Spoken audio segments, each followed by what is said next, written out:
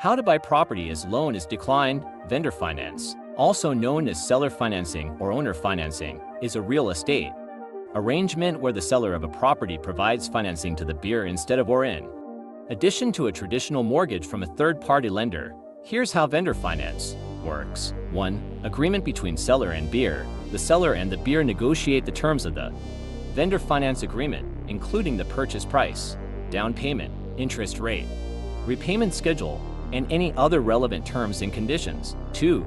Purchase contract. The parties enter into a purchase contract outlining the terms of the sale, including the seller's agreement to provide financing to the buyer. This contract may also include details about the property, any contingencies, and the closing process. 3. Payment structure. In a vendor finance arrangement, the buyer makes payments directly to the seller, typically in installments over an agreed-upon period. These payments may include principal and interest, similar to a traditional mortgage payment. 4. Title transfer. Depending on the specific terms of the agreement, the seller may transfer ownership of the property to the buyer at the time of sale or retain legal title until the buyer fulfills the terms of the financing agreement, such as paying off the balance in full. 5. Interest rate and terms. The interest rate and terms of the vendor finance agreement are negotiated between the parties and may vary depending on factors such as the seller's financial goals, the buyer's creditworthiness, and market conditions. The interest rate may be